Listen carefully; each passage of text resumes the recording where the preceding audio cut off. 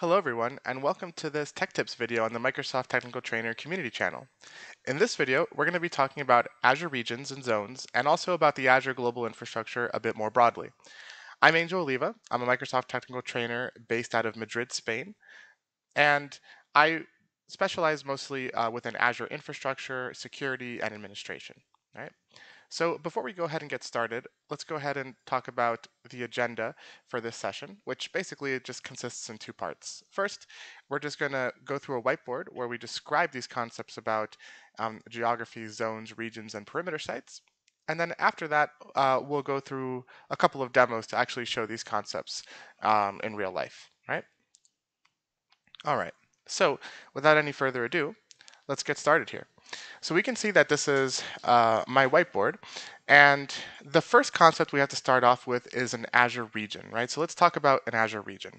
So an Azure region, I like to define it, and I think this is probably the best possible definition, as is that it is a physical place on Earth, right? It's a physical location that within a 2 milliseconds latency boundary, right, we can see here within a 2 milliseconds latency boundary, which means that from any point within our Azure region to any other point in our Azure region, we're expecting about a 2 milliseconds maximum communication time, right? And it's a physical location where Azure infrastructure, right, the data centers, the servers, the hardware, physically exists, right? And that's an Azure region. And we can see, for example, an example of a region is East US. Another example of a region is West US, right? When Microsoft builds out Azure regions and we put our data centers in these regions, right? Because remember that the region is a collection of physical infrastructure, of physical data centers that are within this 2 milliseconds latency boundary, right? So when we build out these Azure regions, we like to build them out into geographies, right? And this is very important for a few reasons, primarily right around uh, data residency, right? And also data sovereignty, because we want to make sure that our Azure regions are aligned to corresponding geographies for the purposes of data, of a data residency and data sovereignty, to ensure that we're complying with local laws. Right? So when Microsoft builds out these regions, we build typically, now this can change, it depends, there are exceptions, but typically we try to build out at least 2 Azure regions within a geography, right? And we can see examples of geographies.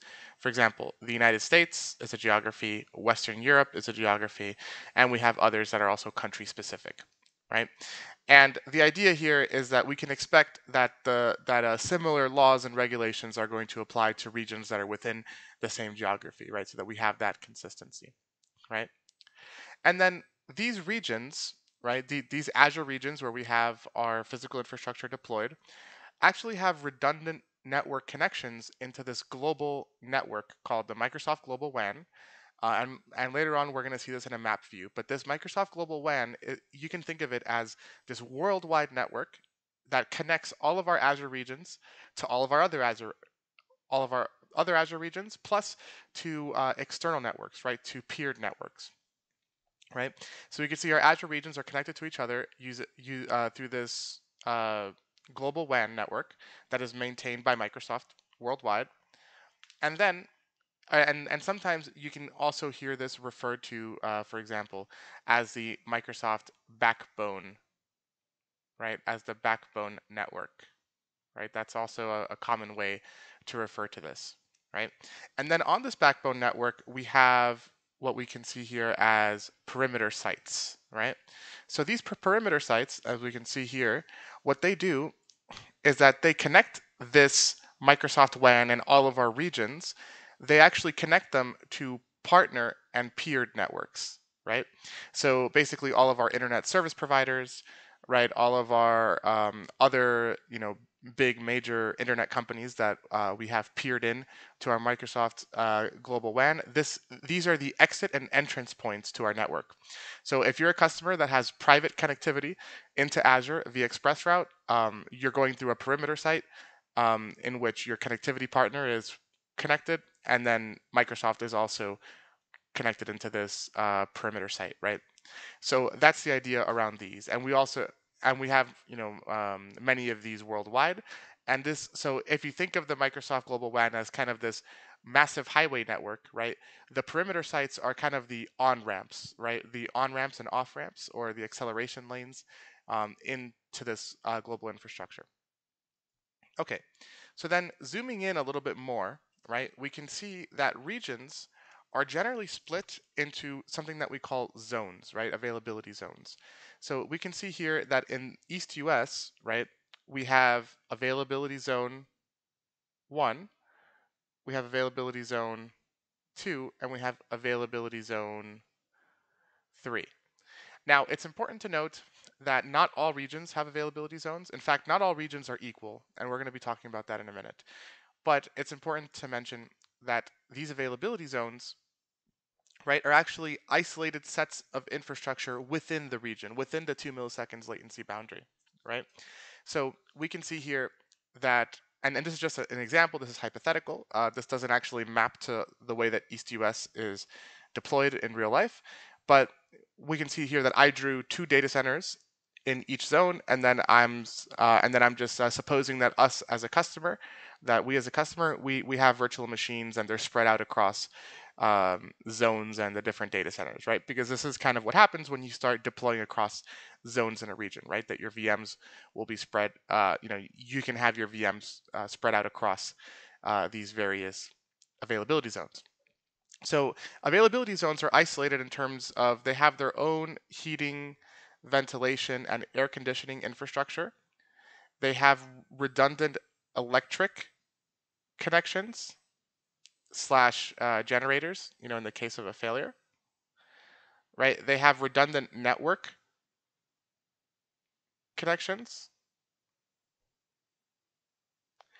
And oftentimes they're actually built at different elevations so that if one region, if one zone has a flood or something like that, right, it doesn't necessarily have to affect all the others, right? So this is a redundancy concept, and this is built into most Azure regions. Although keep in mind that not all Azure regions have zones, but Microsoft has committed so that every new region that we deploy around the world, and there are actually many regions that are under construction and are coming up soon, all the new regions that we deploy will in fact utilize availability zones, but there are still some existing legacy regions that do not have this type of integration yet, or do not have this availability zone technology yet. And also, and this is just kind of a point to clarify, but our virtual networks, right? This is our virtualized private address space where you deploy your VMs into so that they can have communication with each other. These virtual networks are actually scoped at the region level. So we can have virtual machines in different availability zones and different physical data centers, right? But the idea is that we can actually put them all in the same network and they can communicate with each other as if they were next to each other, right? Now we can see here that the latency target within a zone is 0.5 milliseconds, and then between zones, remember, is 2 milliseconds, right? So for example, the communication between this VM and this VM, we would expect that at around a latency target of 0.5 milliseconds, right? But then, of course, across zones, then we'll go up to the regional latency target of about 2 milliseconds. Also, it's important to mention that our regions, right? Each region in Azure has a paired region. Now, this is not something that you can decide. This is something that is decided for you, right? But each region has a paired region, and this is just out of the box. There's documentation about this. And these regions are paired for data replication reasons, right? So let's say that you have uh, data in Azure storage in East US, you can choose optionally at an additional cost the ability to replicate that data over to the paired region, right? Using globally redundant storage, or GRS as we call it, right?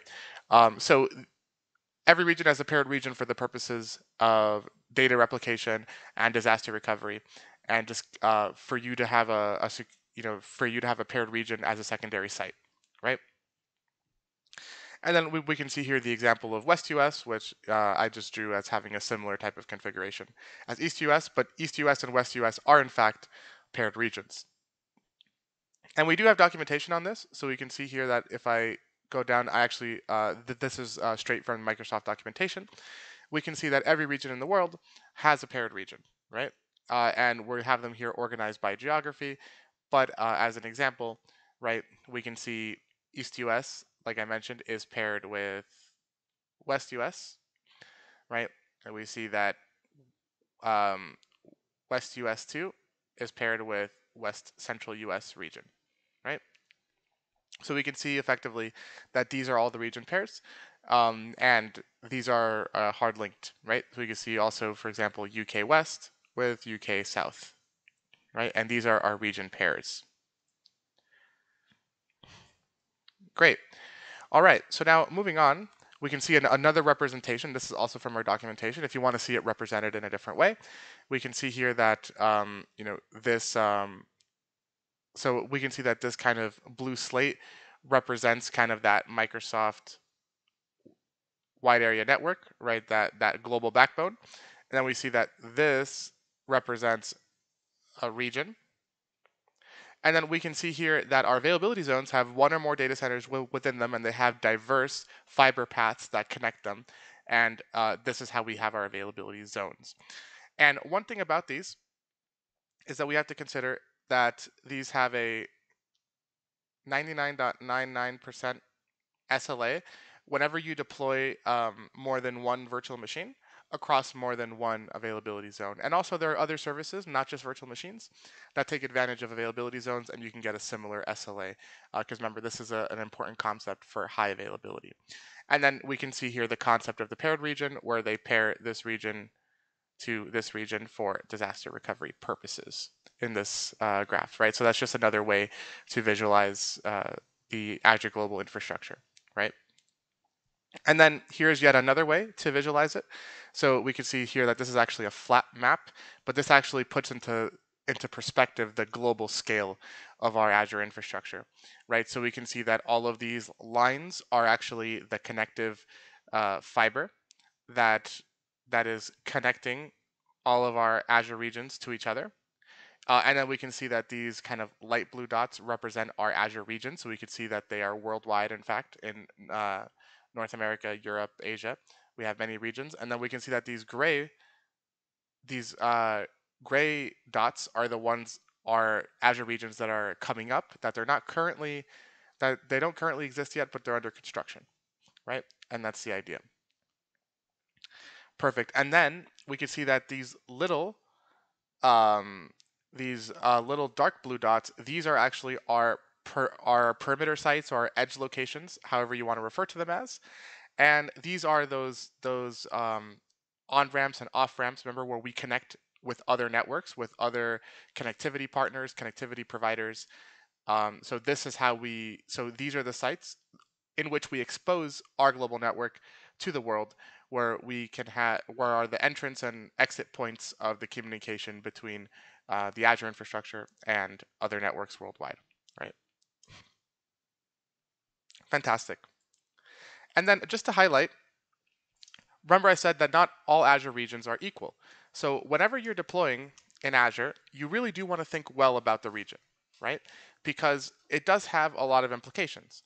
First of all, not every region is priced the same, right? So we can actually see significant differences between the costs of resources across Azure regions, because obviously the cost to deploy hardware in one country may not be the same as the cost in another country. There could be various externalities, external factors that could be influencing the cost of a service, right? Also, not all Azure regions have the same availability of services. So a lot of times when Microsoft rolls out services in Azure, we actually do this as a gradual rollout, right? So you'll find that not all Azure regions have all Azure services or all subtypes within a service, right? Also, there are certain resources that are more specialized, and they're served out of only more specific regions, right? Of course, a major consideration as well, beyond price and availability of services region by region, is the latency to your end user. So obviously, depending on where your end user is, they're going to experience more or less latency based on where that user is located physically in the world.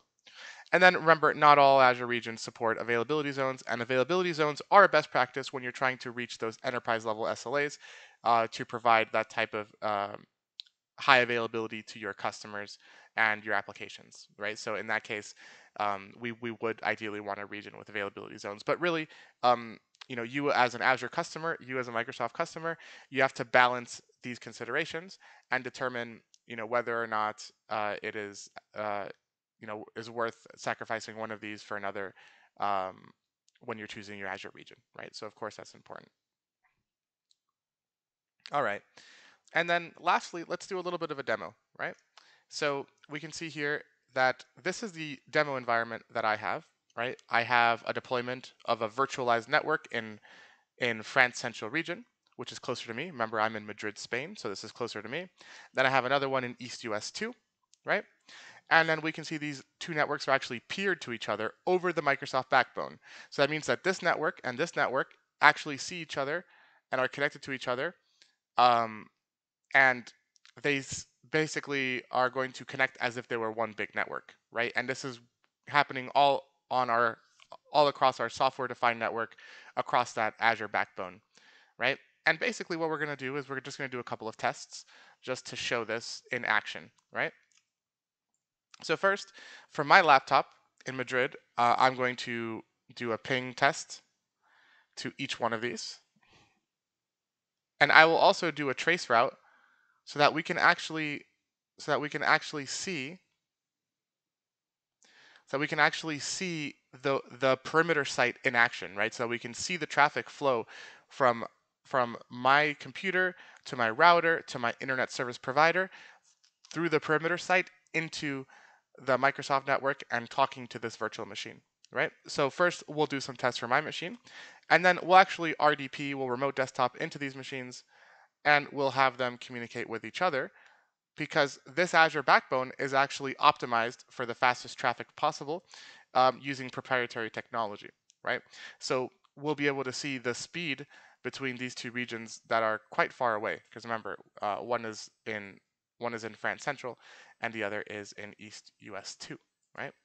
And then at the end, I will go through a couple of the resources that we can compare these factors, right? Pricing, costs, availability of services, latency, and availability zones, right? Okay, so we can see here that I do have a console here. And first, let's go ahead and ping the France Central region. So we can see me as a customer in Madrid, Spain. If I ping this, you see I'm actually getting a pretty good latency, right? From Madrid to France, I'm getting 19 milliseconds, 18, 19 milliseconds roughly of latency with this virtual machine that I have hosted there, right? Now, let's do the same thing, but let's ping actually first let's just do a little clear here so we could get it nice and clean. And then we'll do a ping of our virtual machine in the east coast of the United States, East US 2 region. So then here, obviously, we see a much higher latency of 102 milliseconds from my local network to East US. So what does this mean? This means that if my company was hosting Azure services for customers that are in Spain or Europe, etc., from a latency perspective, it would be better to build in France Central, right? From a latency perspective. Versus East US, we can see here there's a significant difference in latency from 19 milliseconds to 102 milliseconds approximately, right? So that just shows those latency differences. But then, what if we do this? What if we do a trace route? And this is MTR is just another way to do a trace route. The only thing is that this one happens quicker, right? So let's do a trace route to my virtual machine in France Central. And we'll see that this is my laptop, this is my router, and then these are intermediate networks that are from my internet service provider, right? We can see that these are part of my ISP. And then we can see here, hop 9, this is actually my local perimeter site or edge location, where you can see that the traffic actually hands off from my internet service provider. So we see Microsoft, Madrid, etc., Telefonica Global Solutions, and then we can see the next hop is on the Microsoft network. And we know it's on the Microsoft network because we see this, so I believe this represents Paris, France, right? .network.msn.net. And whenever you see the .network.msn.net, this is when you know that you're on the Microsoft network, in my experience from these trace routes, right? So we can see that this is that global infrastructure in action, and we can see that it's always going to, well, by default, it will prioritize hopping onto the Microsoft network and using that optimized network uh, for communication as soon as possible, right? Now, it is possible to actually switch it to only use Microsoft networks um, at the last minute. This does save a small amount on costs, but it does also make your latency a bit worse, right? So that's like another consideration to keep in mind, right? Perfect. All right, so now that we've talked about that, um, let's go ahead and show off a few more things here, right? So first, let's open up our VM. So these are our two VMs, right? So the one on the left side is the one in France Central, and the one on the right side is in East US 2, right? So first, I'll do a ping. And we'll see that from France Central, so from France to East US 2, which is in Virginia, we're seeing an 81 milliseconds latency time, right? That is actually much better than the 102 milliseconds I was getting from my location in Madrid to East US 2. So as we can see, this network, so this is actually flowing over the backbone, right? So this machine in France is doing a ping to this machine in East US 2, and it's flowing over the Microsoft backbone network, and we can see that we have an optimized performance when this is happening, right? Because we do see an 81 milliseconds of latency, something that's not possible from where I am, right? And I do actually have a fiber optic connection. I'm hardwired into it, right? So I've done everything on my side to get the fastest possible latency, right? So we see that that backbone network is optimized. And also, since these two virtual networks are actually peered to each other, if we do a trace route, right? If we do a trace route, we can see that it just makes one hop because these two networks are peered to each other.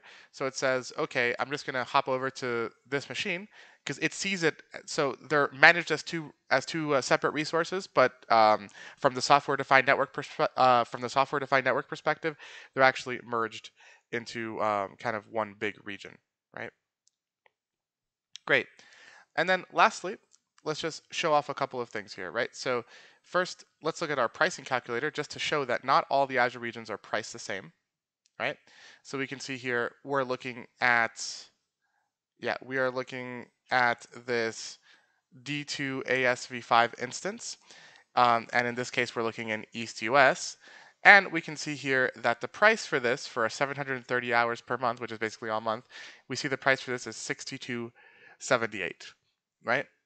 Now, let's go ahead and switch this, or we could see it down here as well, right? Let's go ahead and switch this.